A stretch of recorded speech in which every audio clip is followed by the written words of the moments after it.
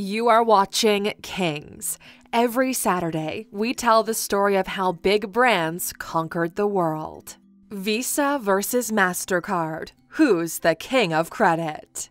Welcome to Alux.com, the place where future billionaires come to get inspired. If you're not subscribed yet, you're missing out. Hello Aluxers and welcome back. It's great to have you here with us today as we pair up two of the world's leading global payment solutions, Visa and MasterCard.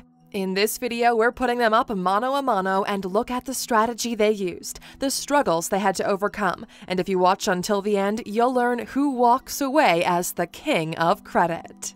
Visa versus MasterCard, the big picture. Visa and MasterCard are known as multinational financial services corporations, both headquartered in the US, and they both facilitate electronic fund transfers worldwide. Visa employs approximately 15,000 employees, generating $20 billion in revenue as of 2018, while MasterCard has just over 13,400 employees and has generated as of March 2019 $15 billion in revenue. They currently stand 18 places apart on the Forbes World's Most Valuable Brands list, with Visa ranked at number 25 and MasterCard at number 43. But let's take a closer look at what separates the two and who can be crowned king of credit. The beginning. Visa, which was originally called Bank AmeriCard, was the brainchild of one of Bank of America's employees, Joseph Williams, in the 50s. Williams observed that many Americans already had credit accounts with multiple merchants, which clearly was not working out well as they had to carry a lot of cards and manage separate bills monthly. The American financial services industry realized there was a need to consolidate all of those credit accounts into one, but had yet to find a solution. Williams studied the failures of the industry and those that were successful, such as Sears and Mobil Oil. He convinced Bank of America's senior executives to allow him to pioneer the idea of mass mailing unsolicited credit cards. By October the following year, 2 million credit cards were issued in Los Angeles, and it was accepted at over 20,000 merchants in the state. While MasterCard, originally known as Interbank in the 60s, was created by a group of regional bank card associates to compete with Bank of America's Bank AmeriCard, known today as Visa. This group was made up of both small and large banks that had their own credit cards, but they couldn't compete with Bank of America, so they formed an alliance, the Interbank Card Association. The struggle. Being a pioneer in an industry comes with its advantages. However, you also have to deal with the process of working out the issues. Both Visa and MasterCard had to deal with the delinquency of customers. Many of the accounts went into arrears, and there was now circumstances where people engaged in credit card fraud. They had to deal with the backlash from politicians and journalists as their cardholder agreements held customers responsible for any fees, even if they were the victims of credit card fraud. It's estimated that the Bank of America lost approximately $20 million on the launch of Bank AmeriCard during that period. With Williams resigning, Bank of America had to initiate their own efforts to salvage Bank AmeriCard in the public eye. They implemented the appropriate procedures and controls, as well as distributed over 3 million letters to customers across the state of California, apologizing for issues arising out of instances of credit card fraud. By this time, Bank of America and the Interbank Card Association was well aware of each other, and the real tug-of-war for global dominance began. Strategy.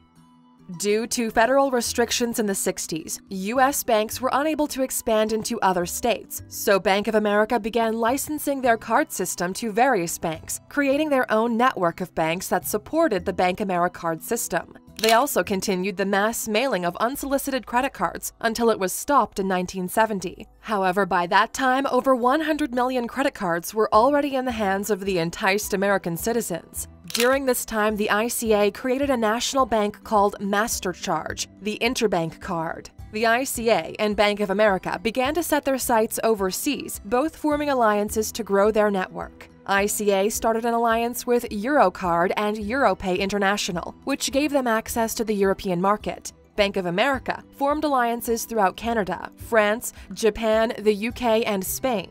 By 1972, banks in 15 countries possessed licenses for the Bank MasterCard system, and it was 4 years after that the network of banks decided to operate under one single name and entity. The name they decided for this unified front was Visa. The defining moment.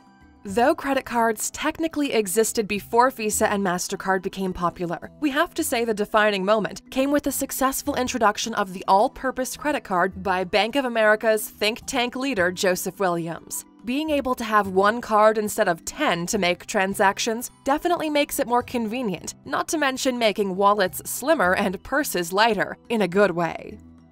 The value.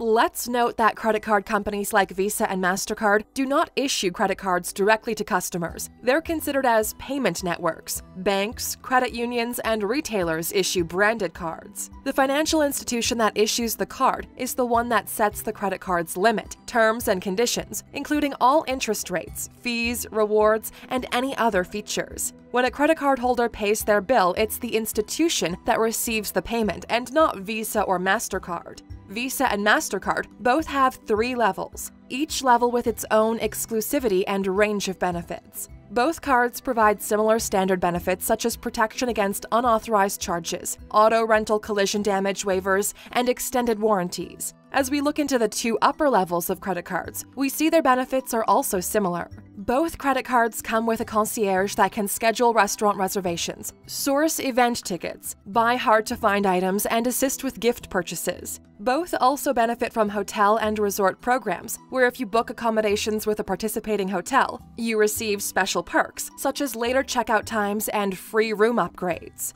The only one-up MasterCard has over Visa so far is their price protection benefit, where you can purchase an item, and if the seller lowers the price within 60 days, MasterCard will refund you the difference. And for the 2 higher-level cardholders, that time is extended to 120 days.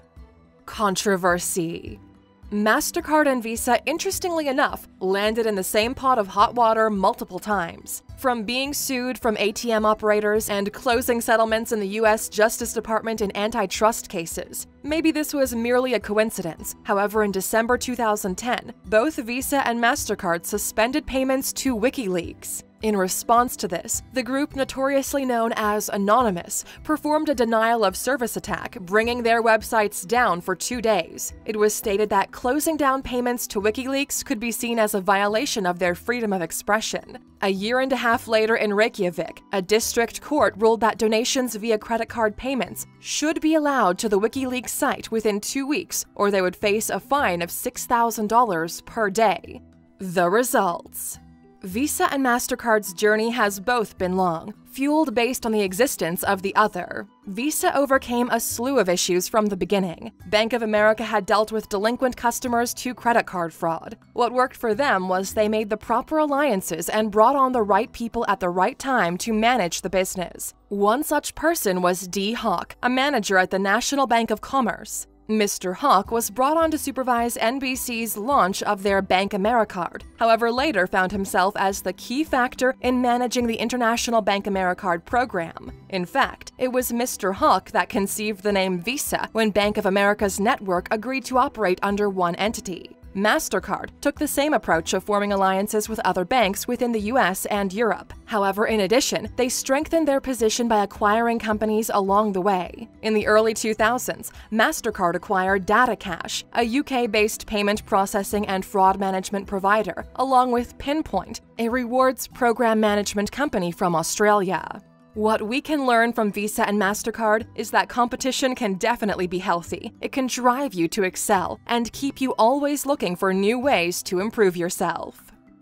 The future. MasterCard continues its trend of acquiring companies. Within the last 2 years, it acquired Brighterion, a company that provides artificial intelligence and machine learning techniques. It could be interesting to learn MasterCard's plans for AI, especially as it comes a few years after their partnership with Apple to incorporate new mobile wallet features on the new iPhone models. Visa and MasterCard's future could possibly now lay in the hands of the ever-evolving blockchain technology, which could bring about new competitors into their industry. Plus, what would stop global giants like Amazon or Google from using blockchain to create their own payment networks? We don't think MasterCard or Visa is going anywhere anytime soon, especially as they keep developing their platforms for smartphone adaptations with the rapid increase in online sales and cashless transactions. Closing. Visa and MasterCard both offer amazing benefits, so it's not so much a matter of choosing one over the other. It would be better if you focus on the bank that issues the card, because they set the interest rates, the fees, the balance transfer limits, and the reward scheme. We also know it's not rare to find people with both credit cards in their possession. With options being this close, we'll have to leave it up to you to decide. Aluxers, let us know which credit card do you carry, and which would you choose to be the king of credit? Let us know in the comments, and of course for sticking with us until the end, here's your bonus. At one point in time, there was enough credit cards in circulation to wrap around the world over 3.5 times. According to financial reports of the top 3 largest credit card companies in the world, there were over 1,635 million cards in circulation. Thank you for spending some time with us, Aluxers. Make sure to subscribe so you never miss another video. We also handpicked these videos for you to watch next. As always, the conversation continues on social media. Thanks again, and we can't wait to have you back tomorrow.